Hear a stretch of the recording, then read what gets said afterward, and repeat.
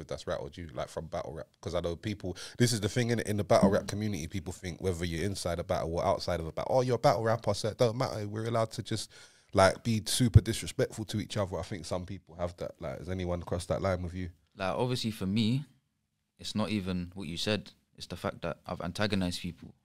You know what I'm saying? Like, I can't really say, oh, why did my man violate me, when I've gone out there to violate man. Like, there's very few people in my whole life who have ever actually had a problem with me.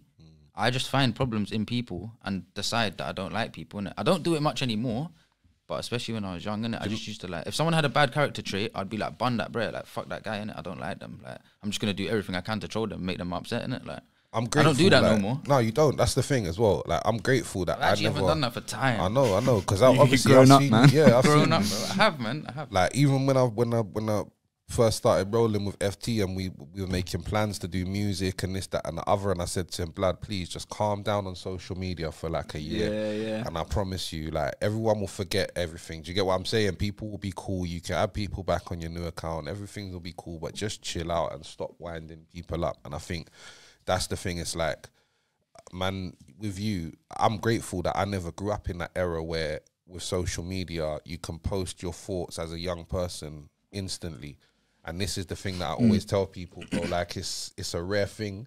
People don't think before they speak sometimes. Yeah. But with social media, it's worse, because if you don't think before you speak, but you post it before you think, then like, it's out there to the world. It's me. It's one thing me sitting here in a room silent, like just me and you, and not thinking before I speak. Yeah. But if I not think before I speak and then post that on social media, now everyone's, you get what I'm saying? Yeah. Got an opinion on that. Yeah, and once you say something on social media, like, you could say something in a room of people, yeah, and then if someone's, oh my bad, and then if someone says, Mike's running away from me. if someone says, you know, oh, my man said something, it's just word of mouth. Do you know what I mean? But as soon as you put that online, even if you delete it, bro, someone can screenshot that and then boom, you've said it, and everyone knows you've said it. Do you know what I mean? So you, especially online, you definitely have to stand by what you say. Do you know what I mean? 100%. You should in real life as well, really, but like, there's no pressure to, really. 100%, man.